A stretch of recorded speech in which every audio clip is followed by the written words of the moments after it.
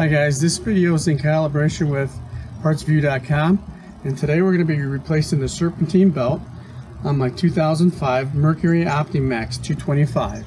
A pretty easy job to do, and all you're really going to need is a 3/8 ratchet. So what you have to do is you got to take your cowl off, you're going to take your protective cover off here, and what you do is you inspect the belt to see if you got any types of cracks or anything, and that's a big deal because this belt drives your crank, and then it drives your alternator, and also drives your air pump. So if this belt was to break, you're going to have some performance problems. And then also, when this belt wears out and wearing down, you can have some performance problems too.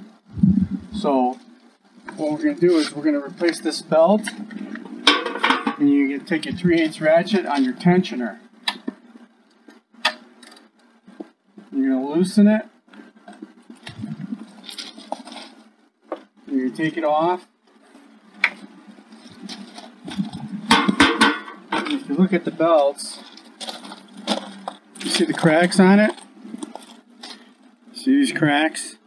That's what you don't want. What happens is this belt will break. Alright, so right there.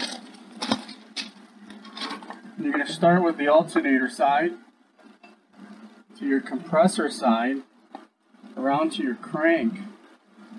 And you're going to open up and pull your tensioner like that. That's pretty much it.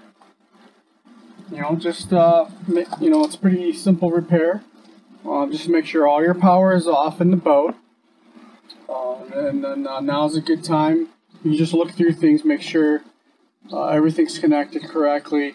You know, if you run a lot of big water like I do, I always check the boat. I always check the motor to make sure all my plugs and the injector coils and everything are connected. Because when you fish in big water, a lot of these plugs can come unplugged.